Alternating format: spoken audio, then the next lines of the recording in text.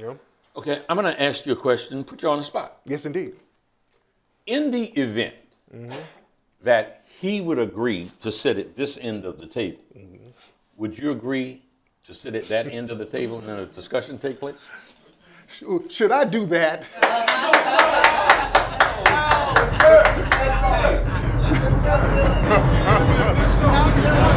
Oh, God. It's evident that he cares. What do you care about? Welcome to the Rock Newman Show. It's the Rock Newman Show.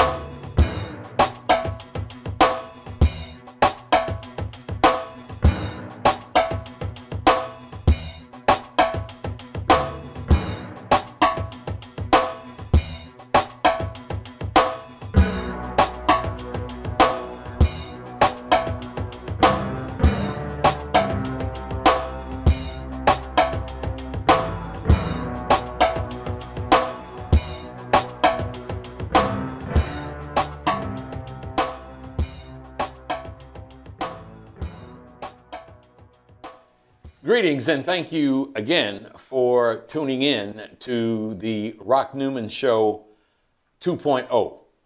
This show is being brought to you from the studio of We Act Radio in Southeast Washington, D.C. at 1918 Martin Luther King Avenue. It's something that I like about broadcasting this show from here. Years ago, when this show was first getting started, is when the Rock Newman Show was just getting started, I started the show here at We Act Radio.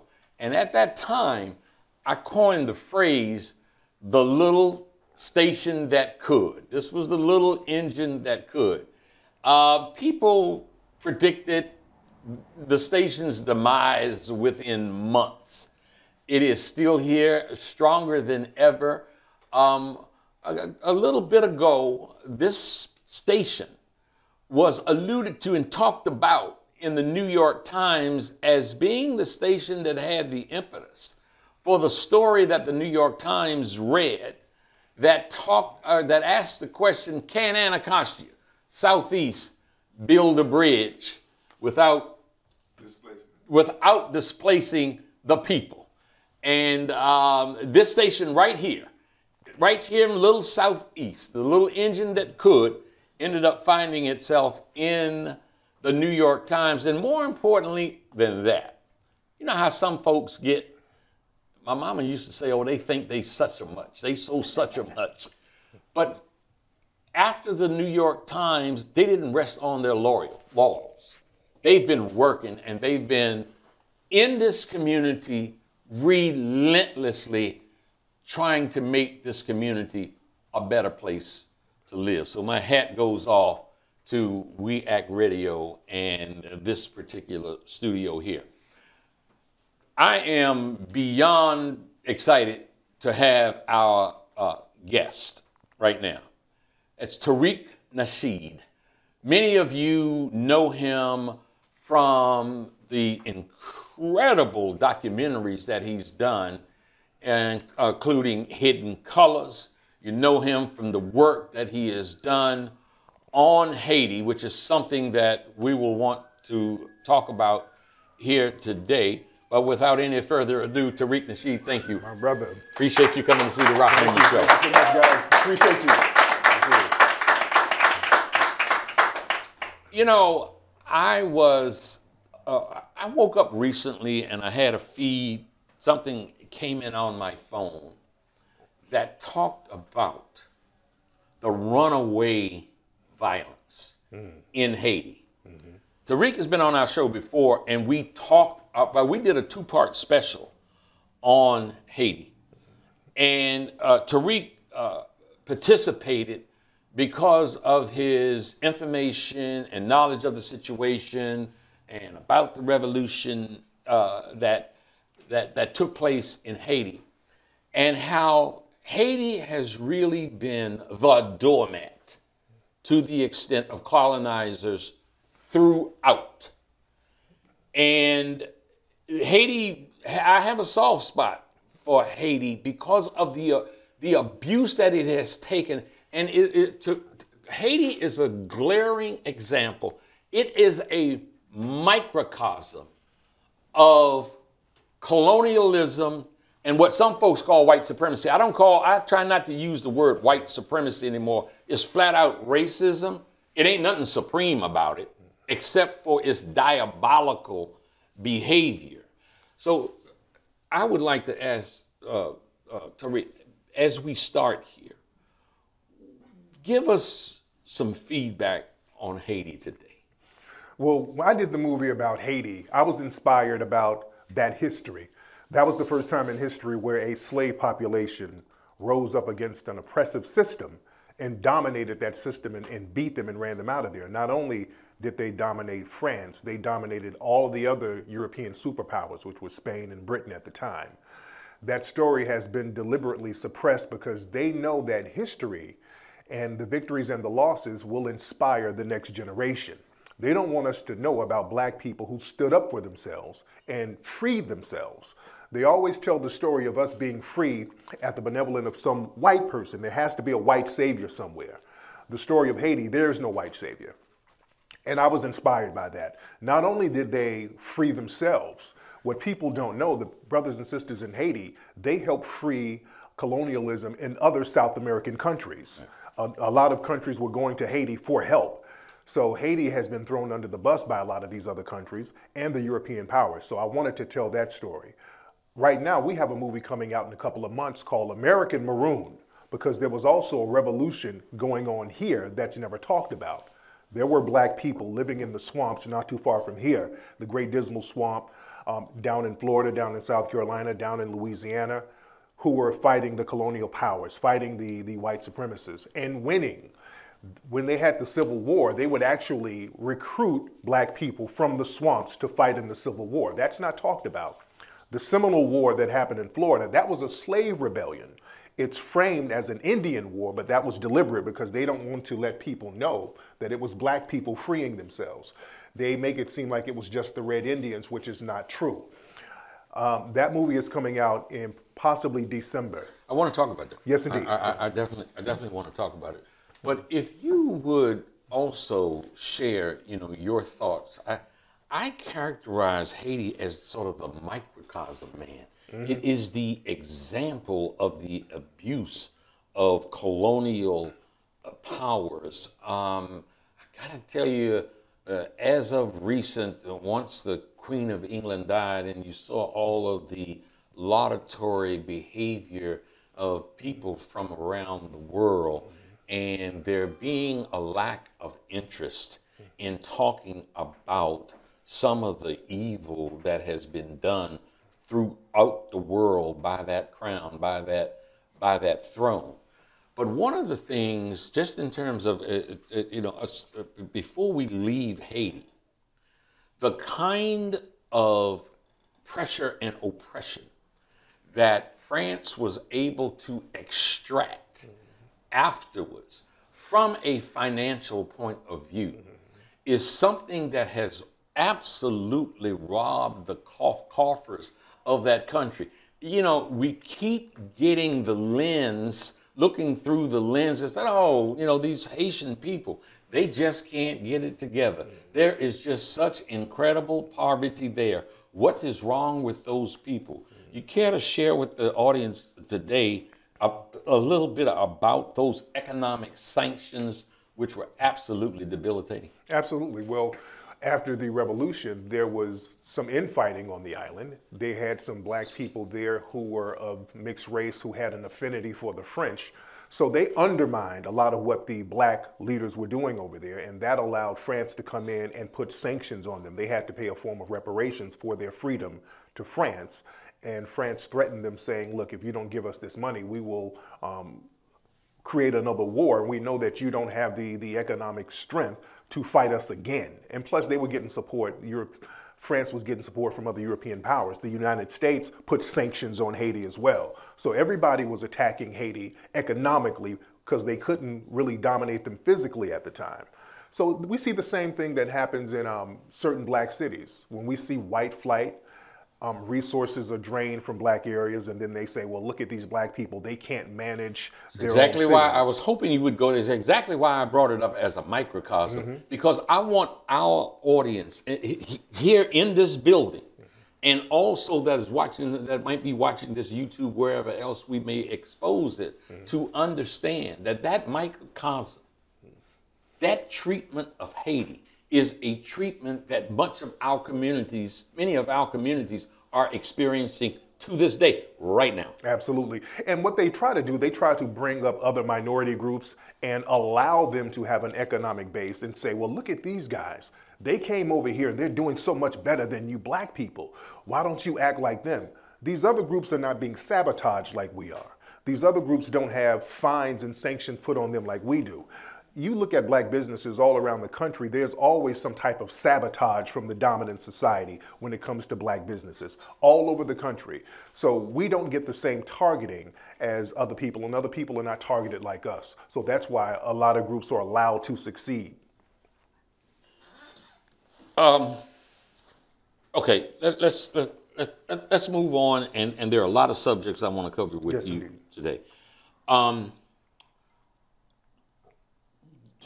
There has been quite the debate with the upcoming midterms about whether or not black folks should participate in the electoral process, whether or not black folks should vote. Now, if I keep it, let me just, for the start of this, just keep it there and keep it simple. Your reaction to that is what? My reaction is if we don't get tangibles as black people, we should withhold our vote.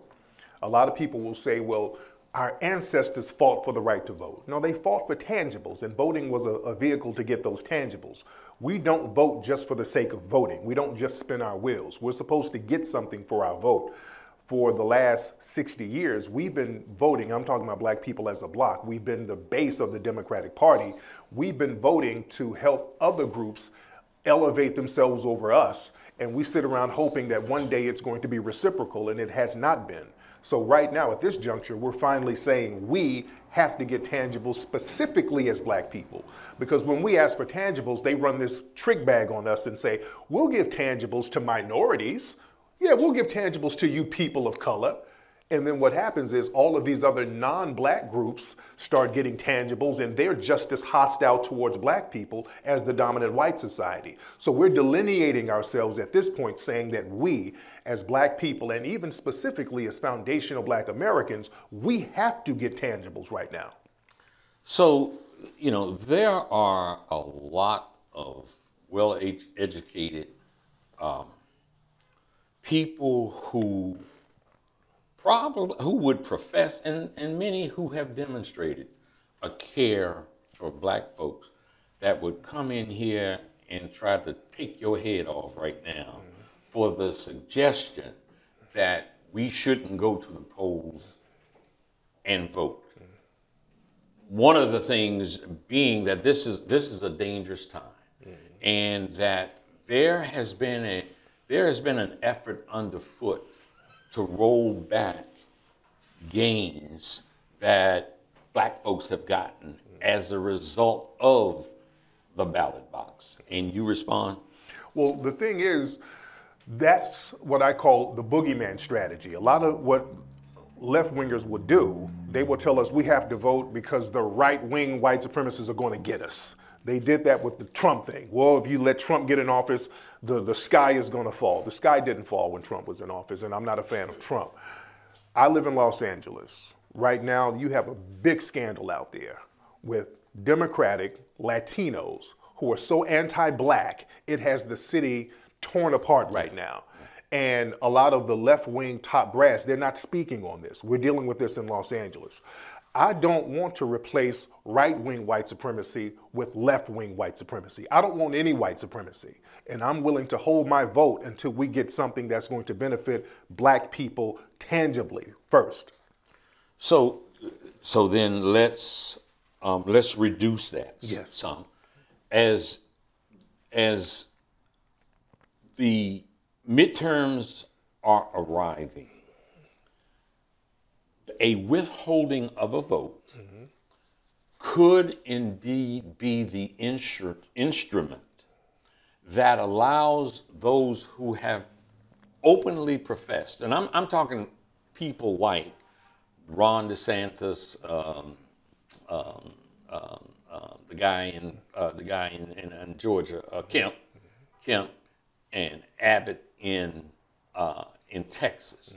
Those people who I think you clearly can identify as being anti-black, that the withholding of the vote could allow them and their policies that are clearly designed for white supremacy and anti-black advancement to win now. And it's like, and now is the time. So those that might say to you that the withholding of the vote elects those who we know have no regard for our self-interest, you respond to that? If we vote for the Democrats, we're going to be actively participating in anti-black propaganda and anti-black policies. The Democrats are doing things that are directly targeting us in a negative way right now. Right now, they're telling us that abortion is the way. That's something that we shouldn't really be co-signing. Killing our babies. And I'm pro-choice, but when they run to us with these Margaret Sanger type of ideologies, that's very dangerous. The Democrats are promoting. Can I stop you? Go ahead. Let me stop you there because, somebody out there might say, hey, bro, that's a conflict. You're pro-choice, but Republicans are definitely saying no abortion with any exception whatsoever. And how do you reconcile that? Well, with them, they're trying to preserve their numbers. The white numbers are dwindling, so they need to preserve their numbers by any means necessary. So they are extreme to a certain degree. I think in certain situations, you should have abortion. In certain situations, the Democrats are just telling us, hey, if you want to save money, get an abortion. That's the stuff that they're promoting to us now. They're trying to make it seem like it's just a general health issue. It's like getting a cold and you go ahead and knock the cold out. I'm not that liberal with abortion. So a lot of the stuff that they're pushing sexual degeneracy towards us. They're promoting stuff where little boys can wear dresses and little girls can, it's a lot of weird stuff that they're promoting. Let me let the one thing. Just the car. Okay, the fire engine. I wanted to go there. But yeah, they're promoting a lot of stuff, a lot of sexual confusion to our children. There's a lot of policies that they're promoting. They're promoting these other groups who are non-citizens to get tangibles over us. We have homeless black people all over the country. And our Democratic elected officials won't do anything to help these people, but they're using our tax dollars to give to Ukrainians and non-citizens. I'm not co-signing that. Yeah. So, okay. So you're withholding your vote now. And what is it that, it doesn't matter the political persuasion, what is it that you would look for to release that vote and cast for someone in the electoral process. They are going to have to give us the same type of tangibles that they give these other groups. When it comes to us getting tangibles, black people, particularly foundational black Americans, all of a sudden they give us all of these weird instructions and obstacles that we have to overcome in order for us to get tangibles. When we say we as black people want financial stability, we need a Marshall Plan to bail us out of the situation that we've been placed in. We're told, well, you got to write a letter, you got to meet with Congress, you got to meet with the Congressional Black Caucus, you got to go on a date with Joe Biden, you got to go skating with Kamala Harris. They tell us we got to do all of this stuff. Immigrant groups aren't doing this. These people don't even have the right to vote, and they're getting all types of tangibles. The Native Americans don't have to do all this. They get all types of tangibles. All Ukrainians ain't even over here, and they're getting billions of dollars sent over there to them. So none of these groups have to jump through hurdles except us. So I want us to get the same thing these other groups get. And when we say we want tangibles, they try to compare us to other groups. They'll say, and I've seen a lot of the Democratic elected officials say, yeah, we need to give reparations to black people and Native Americans. You see? So that's another trick bag. When you include other groups with what we need, you end up prioritizing them first and then leaving us with the bag open. Native Americans already get a form of reparations, and they get tangibles. They get all types of money, free education, free housing, casinos. We want some of the stuff the Native Americans are getting because we deserve that because we built the country from scratch. Tariq, in looking at some of your broadcasts, I have noticed that you have a fairly high-profile dispute with Roland Martin.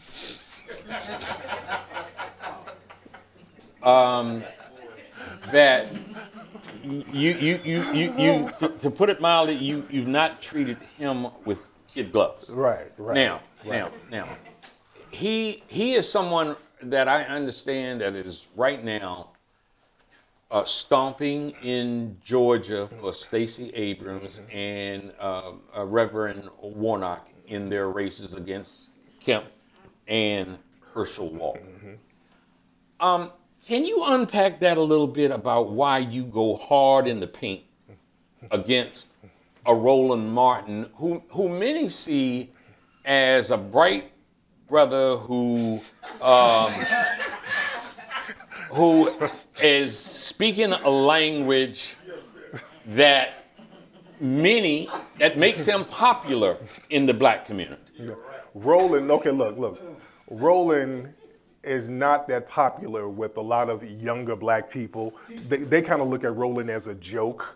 And this is why Roland always tries to come at us, because he understands that we have the ear of the young people because we're not lying to them. And when you say come at us, meaning? Us, me and other people in the new black media and on the grassroots media, you see? Because we're not beholden to the Democratic Party. I don't want a job with the Democrats. You know?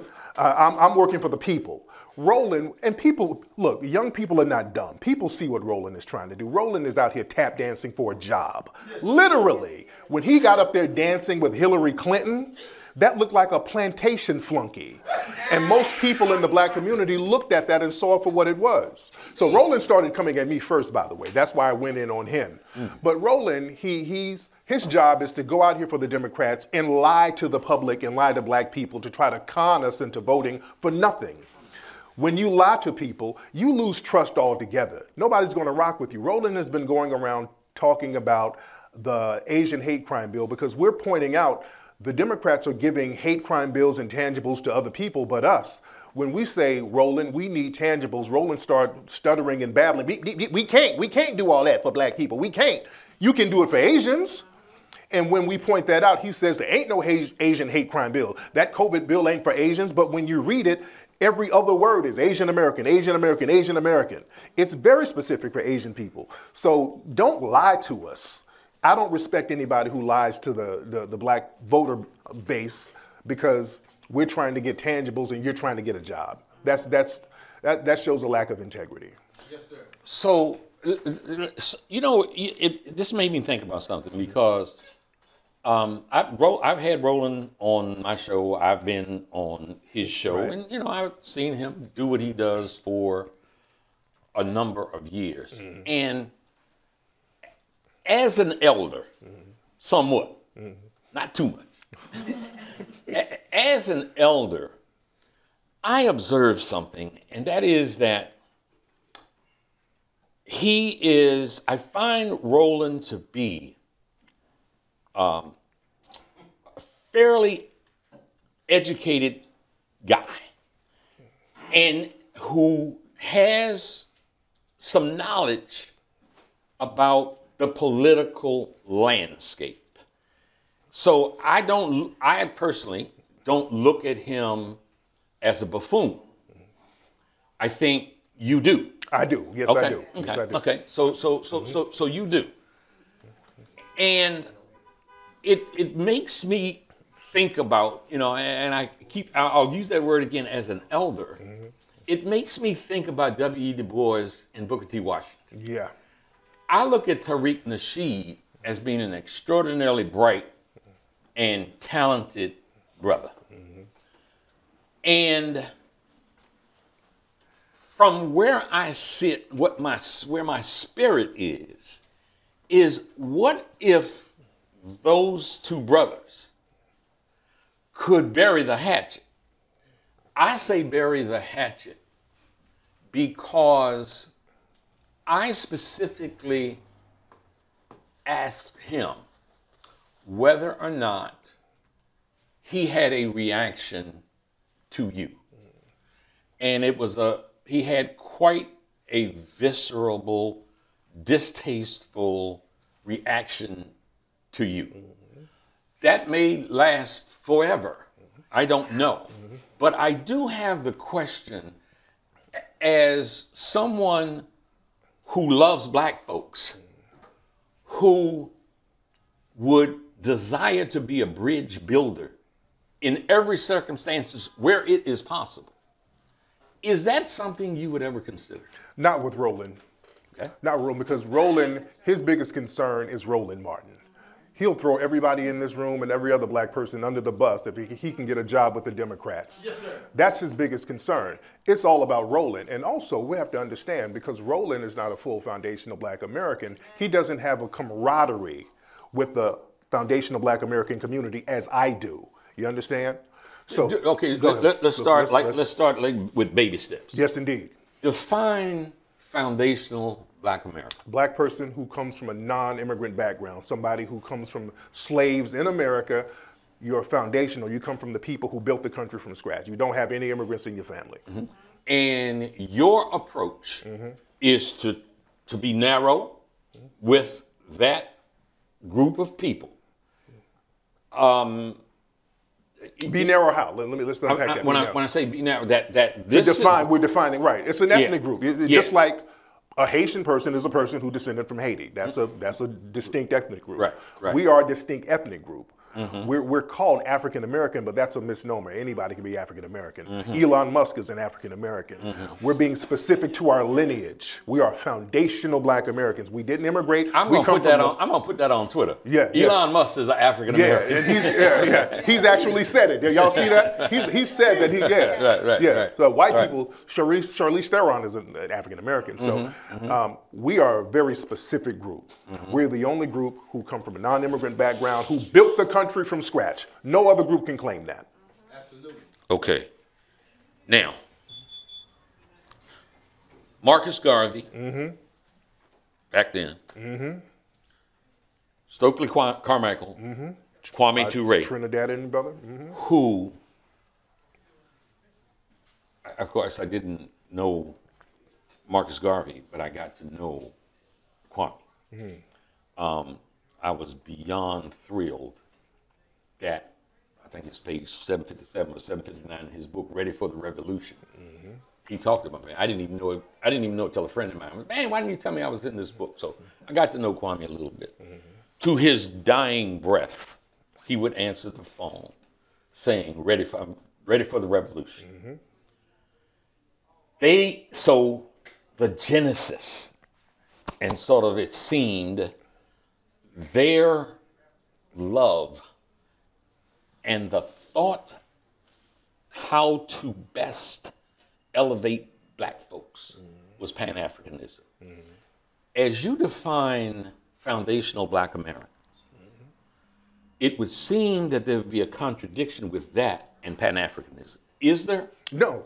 Okay. Because a lineage is a lineage, no matter what your ideology is.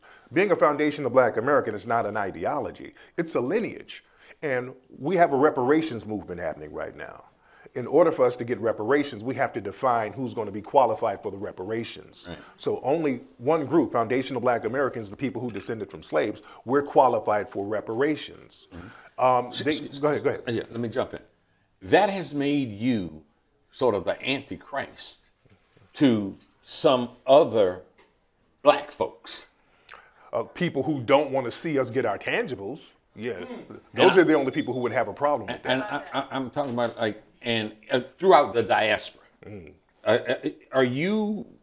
I'm hearing that you actually have gotten threats from other Blacks who claim that you are being wholly exclusionary. Is that true or not? Well, if we're getting reparations, we have to be exclusionary because everybody's not qualified to get reparations. We can't allow other groups to come in and get what we've gotten. That's affirmative action all over again. Affirmative action was supposed to be for us. They changed the word Black to minority. Then everybody and their mama started getting affirmative action and we don't get anything. So we have to be exclusionary because when other groups come over here and they get resources, they exclude the hell out of us. They don't give us anything and don't bring us any tangibles. So we're tired of being the whipping boys and the lapdogs for all of these other groups, and it's not reciprocal. So that's not to diss them. When it comes to getting things, knock yourself out. We're not trying to stop you from getting anything. But politically, we need something for the people in our lineage. It's time because we're suffering too much. Mm-hmm. And so you are, because I just want to be clear, and I want the audience to be clear. Mm-hmm. So you are throwing that Pan-Africanist idea. Mm-hmm. You're not throwing, you are putting that aside and saying that your focus is on those descendants of people who were enslaved. You're isolating that group and saying your fight is for that group. That's where you are. When we're coming to tangibles right now, it has to be for foundational Black Americans, and I want justice for people worldwide. But here's the thing about Pan-Africanism, Brother Rock. Pan-Africanism, if we're going to be honest, as a whole, it has always been one-sided. We have been the ones pushing the Pan-African line as a collective. Yes, you might get a Garvey. Yes, you might get a Stokely Carmichael. These are outliers from those communities. The Trinidadians weren't pushing for Pan-Africanism. The Jamaicans and the Caribbeans were not supporting Marcus Garvey at first. Marcus Garvey's Pan-Africanism vision failed in the Caribbean multiple times. He only got a leg up when he came here among us. We were the ones saying, yes, you are our brother, Pan-Africanism, we want to ride for all Black people. Yes, we love you, Garvey. We've been the only ones doing that. Even now, in some of these Caribbean and African nations, they're so tribal over there, they can't really get it together with each other there. So when they come here, they look at us as another hostile tribal group for the most part. Now, I'm not saying there's not one or two brothers and sisters who are riders. There are. But for the most part, for the collective, there is not any type of worldwide Pan-Africanism that's inclusionary of us. Other groups are very, very tribal. I am looking forward to doing a show. It'll probably be a 2 or 3 part series on the life, times, and legacy of Elijah Muhammad. Absolutely. Elijah Muhammad, you know, it's interesting. I came to this thinking just a few years ago. It hit me of what he accomplished without the cell phone, without a computer. I've always told people Elijah Muhammad is possibly one of the greatest American leaders we've ever had.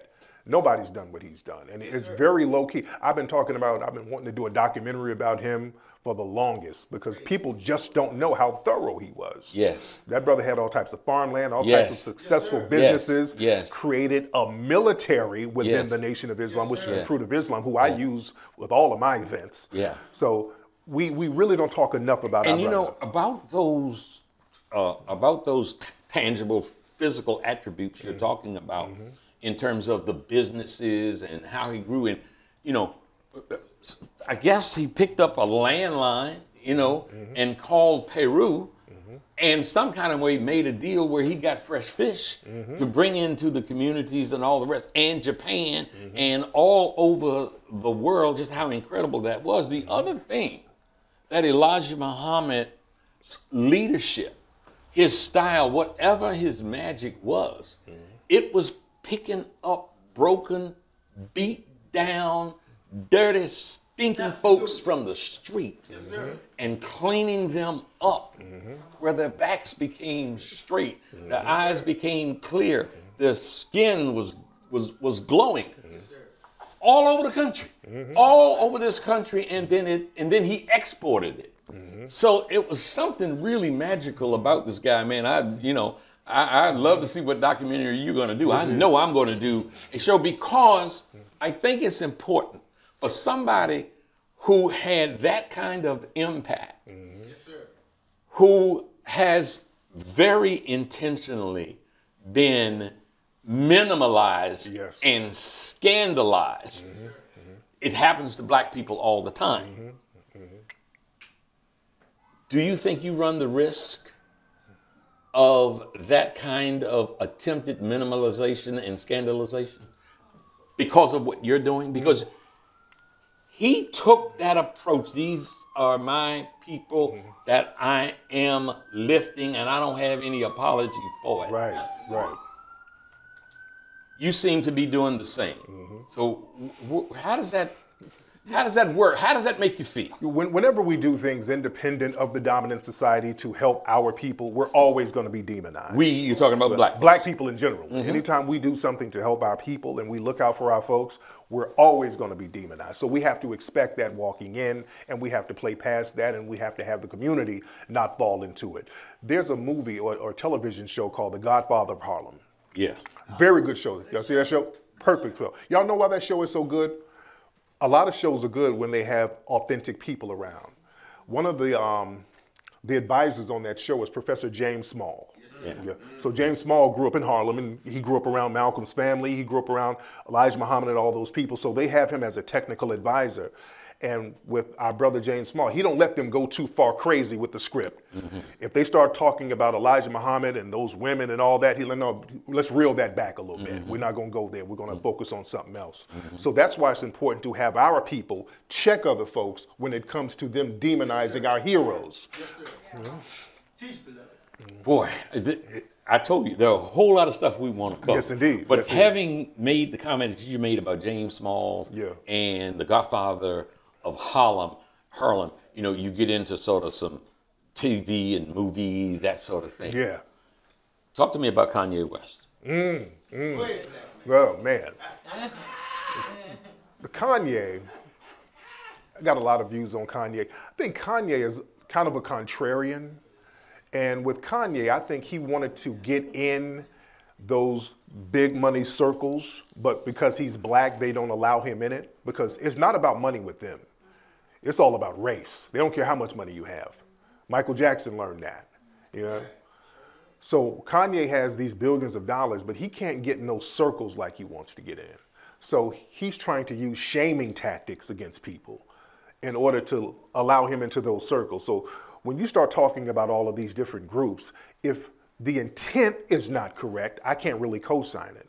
He's not talking about these groups to benefit black people, because Kanye will turn around and wear an all White Lives Matter shirt and say that slavery was a choice and then make disparaging comments about George Floyd. That's not cool. You're not looking out for black people saying that. You're pandering to the white supremacist crowd. And the reason why he's running around with Candace Owens and talking about her documentary is because Candace Owens, her husband, owns a website called Parler. That's a website that these white supremacists use to have that insurrection out here. That's what they use to organize that on. And Kanye's about to buy that thing. He's about to buy that site. So I don't know what Kanye is up to, but he's really pandering to that white supremacist crowd. So then should black folks then cancel Kanye? Well, the thing is, He's supported by some of the white supremacist groups or whatever, but do we have the power to cancel him? You understand? Because he's selling his shoes internationally, so he's already doing his thing. He already has his money. So can we cancel him? Do we have the power to cancel him? Well, I wanted to get your thought on that in terms of sort of really the spirit, if you will, that I mentioned someone earlier, that was close to this show, who said that the day has to come when black people who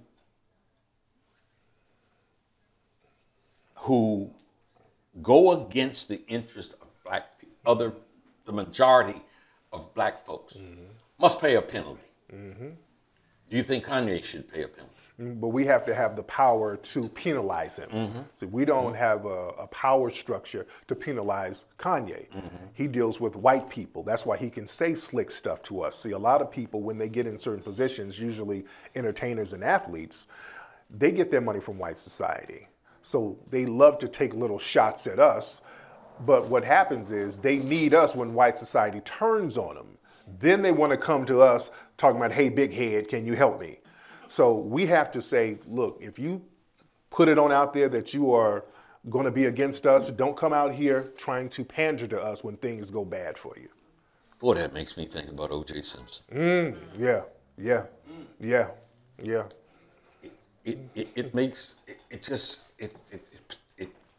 I see a picture of a man who appeared for a good period of time to want to run away from blackness as best he could. But then when he got his ass scorched, he ran back to blackness. Yes, he did. And even did a damn 2-hour interview with me on the radio. Oh, he was running all over L.A. That would have never happened prior to the ass burning. And he had to get the legendary Johnny Cochran to save him. And Johnny Cochran, he's always remained black. That's why Johnny Cochran is revered in black society today. So he needed, he also had some of the FOIs. Remember? Y'all remember the case, the OJ case? He was going in there with the FOIs. The white supremacists were having a fit when they saw that. They thought the world was over. like they did when they saw the FOI with Michael Jackson. What people don't know is that Michael Jackson and Minister Farrakhan communicated on a regular basis. Michael was a rider. Michael was a rider. A lot of folks don't know that. That's why they turned on Michael. See, they thought Michael was just going to be, just a soft-spoken, tap dancing artist, and Michael was going behind their backs, buying all of that publishing. So they weren't expecting that. So we're in Washington, D.C. right now. You're going to have an event 2 weeks from now. 2 weeks from now, on November the 5th, you're going to have the Foundational Black Americans Rally for Reparations. Yes, indeed. Lord, I want to get to that. Yes. Before I do, you mentioned a term earlier called the new black media. And you mentioned that term. When you mentioned that term, again, I saw visions of a media that would make, quote unquote, mainstream media and other more traditional black media more nervous than coffee. Who is the new black media? It's a lot of us on the grassroots. It's me, brothers like Jason Black, the Black Authority, Professor Black Truth, Brother Philip Scott down there in Texas. So it's Sister Vicki Dillard. A lot of us online who are not connected to a corporate structure, who's telling the truth, and people look to us and they trust our vision and they trust our expertise into getting the information out. The people like Roland and other folks, we know where the information is coming from. We know that there's a slant to it. We know that they're being manipulated by the powers that be. So we know that the information is not going to be accurate. The general public is not dumb. People know when they're getting real accurate information. So that's what we do. We bring accurate information without any puppeteering. You haven't mentioned Al Sharpton's name. Should I have to? I would like you to respond. Okay. I mean, people know what Al Sharpton's get down is. that kind of goes without saying. He's clicked in with the Democrats. He's going to do what they tell him to do. If you're on MSNBC, that's the Democrat National Network. So anybody on MSNBC doing a show, and almost every week somebody on MSNBC is taking a shot at me. They always take shots at me on MSNBC because that's the Democratic mouthpiece. So the information coming from them, you have to take it with a grain of salt. Now, are you cool with Sharpton? You cool with Sharpton? I don't have any real dealings with him. Okay. I've known him since you asked me that question. Yeah. I mean, I think I've seen some good work that he's done. I also saw some things that I found distasteful. Yes, sir. Yeah. But I bring his name up because when you talk about this new black media, those who would be in a position like a Reverend Sharpton, I can only imagine that people get in certain positions where they're making money. Yeah. And they have personal comfort. And this new black media that you're talking about doesn't at all seem to be beholden to, as you say, the corporate interest. Therefore, is able to tell a more undiluted truth. It reminds me when I was negotiating a deal, and it was a fairly large deal with HBO. I was going through a period when I wore primarily African garb. I had my kufis on, my dashikis, and all of that. And I was doing business with them because I represented Riddick Bowe, who was of value to them. Yes, no one was doing me a favor. But one day, I went into a meeting in a three-piece suit.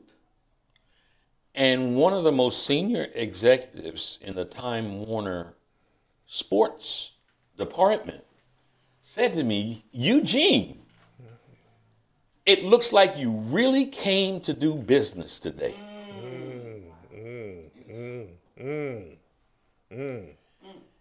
And it was one of the times, because I tried to conduct myself, with professional decorum.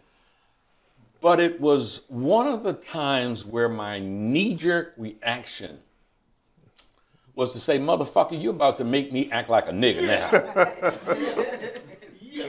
And we had some conversation about that, and we worked through it. Yeah. Not so much because of my brilliance, but we were fulfilling a need that they had. So we got the money. we got the money. So this issue of people and punditry and folks who indeed, now look, you wouldn't advise, hey, don't take that job at CNN, don't take that job at MSNBC, or would you advise? Yeah, look, if you need a job, people need to work. People need to work. I would say don't go to the job and then be a flunky for the people at the job. Don't undermine black society just so that you can get a paycheck. You can have integrity with whatever you do. You understand? So that's my biggest concern.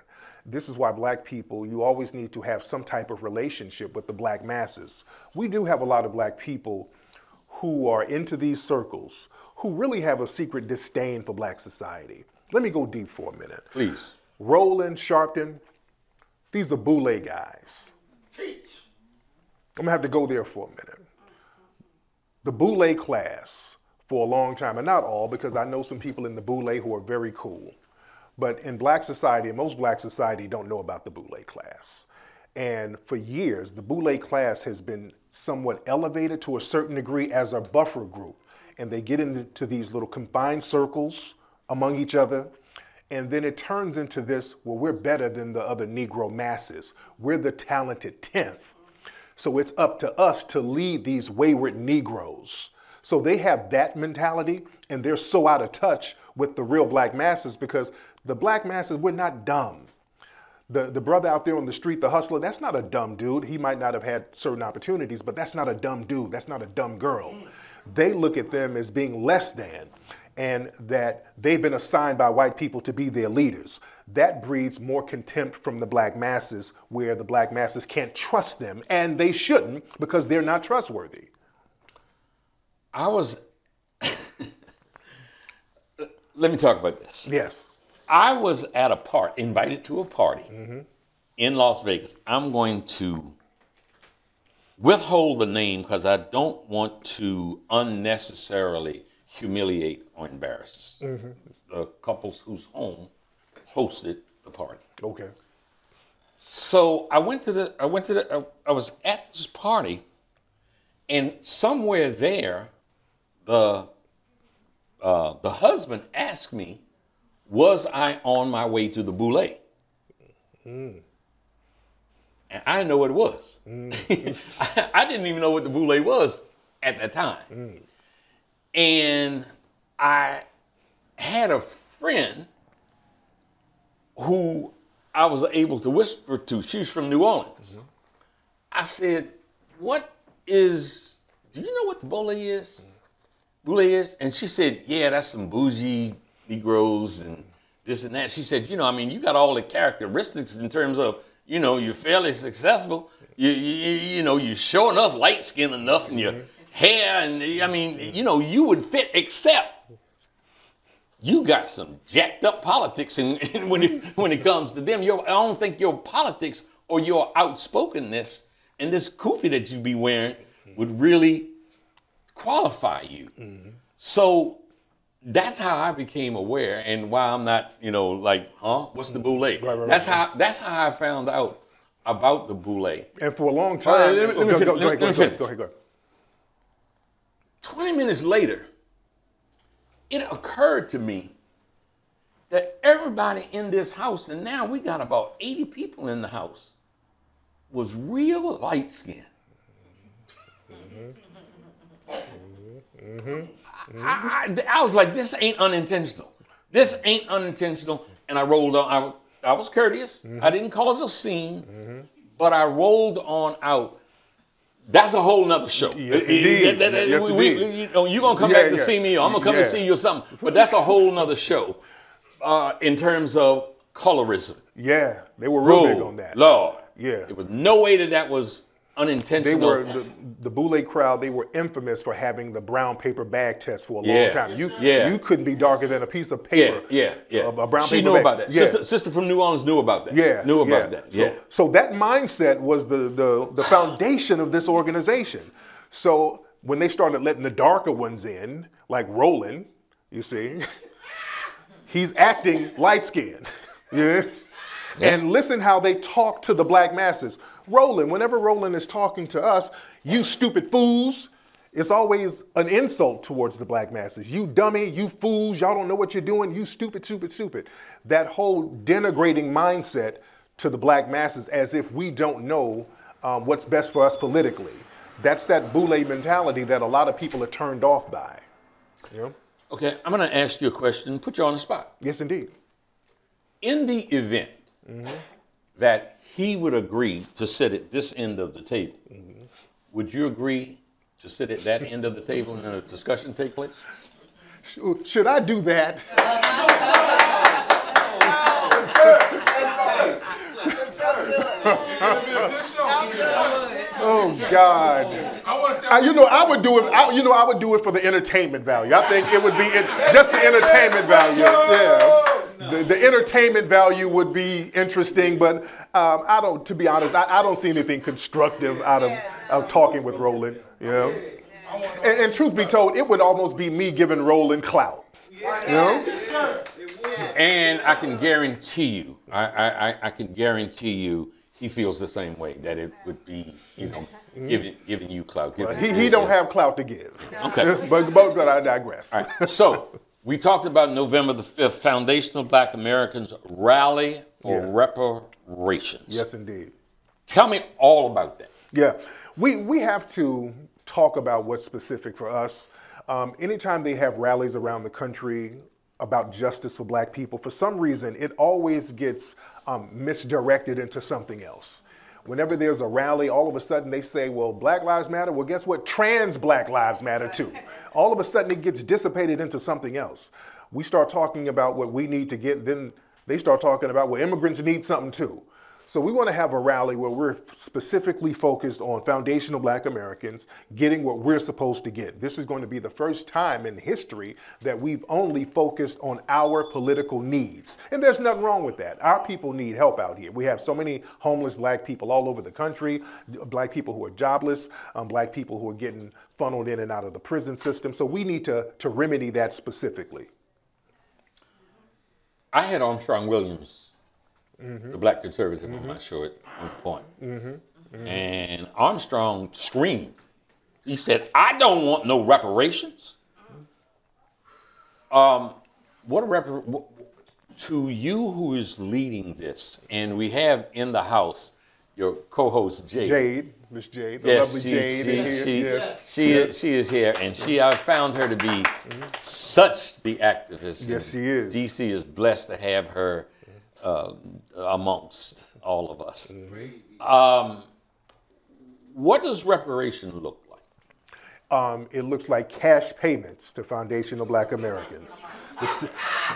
See, the same thing that Native Americans get, we should be getting the same thing too. See, what happens is they try to redefine reparations when it comes to us. They start saying, well, reparations, that's free HBCU tuition. No, that's not reparations. No, reparations is cash. We want the same thing that was taken from us. When our people were enslaved, they were making money off of our people. We want the same money back. We want the same land back. We want the same protections that we're supposed to be getting. The 14th Amendment and all of these other civil rights bills were supposed to be for us. Now they're against us. Black people are getting charged with hate crimes against Asian people. If you argue with an Asian person and you're black, you'll go to jail and get charged with a federal hate crime. We don't even have those kind of protections. You have black women out here getting kidnapped by white supremacists. Out here in Kansas City, a white supremacist was kidnapping black women. The black community was speaking up about it. The police was ignoring it. We have to have a federal hate crime bill for black people to protect us specifically. So many of those things are what we're going to talk about at the November 5th rally. Who are you? Who's your target? The entire society. Everybody. See, it's not just the political structure. Everything is politics. You know, politics is not just voting. You're in the political process every day. Politics is an everyday thing. And as some of the revolutionary brothers said back in the day, politics is warfare without bloodshed. Yeah? And war is politics with bloodshed. So we have to look at politics as a section of war. It's a form of warfare because warfare is being waged against us. When they deprive us of resources, that's warfare. When we see so many homeless black people, that's by design. That's warfare. These things are just not happening. When we see our children being deprived of the proper education, that's a form of warfare. Abortion is a form of warfare. Margaret Sanger, when she created the whole Planned Parenthood thing, that was targeting black people specifically. She specifically said she wanted to wipe the black population out. You see, we have to understand everything in its right context. You mentioned Professor Smalls. Yes, indeed. Earlier. I see on your promotional information that Professor Smalls will be there. Who are some of the other people that, you know, have committed to participate? Yeah, we're going to have our good brother Reza Islam. He's going to be there. A DMV sister, Dr. Mayat. She's going to be there. Brother Kaba Kamene, who's a part of the Hidden Colors franchise. He's going to be there. We have so many. We got a brother who's a candidate down in South Carolina, Brother Marcel Dixon, a real good brother. We're going to have him there. So we got Boyce Watkins? Yes, our brother Boyce. We're going to talk about the financial sector of it. We're going to have good brother Boyce. So it's going to be a heavyweight program. Okay. So this is going to be on the mall. Yes, it's going to be at Freedom Plaza. Freedom Plaza, yeah. Washington, D.C. This is the home of the House of Representatives. Yes, indeed. And the Senate. Any of them participating? We are talking to some political people to have them come down. So we're in the process of working that out now, but they're going to see it because this is going to be a big event. So worldwide, this is going to be seen. We have the international press coming down, so they're going to see what we're doing. That is Saturday, November the 5th, on the mall at Freedom Plaza. Starting there. Yeah, 11 a.m. Freedom Plaza, yes.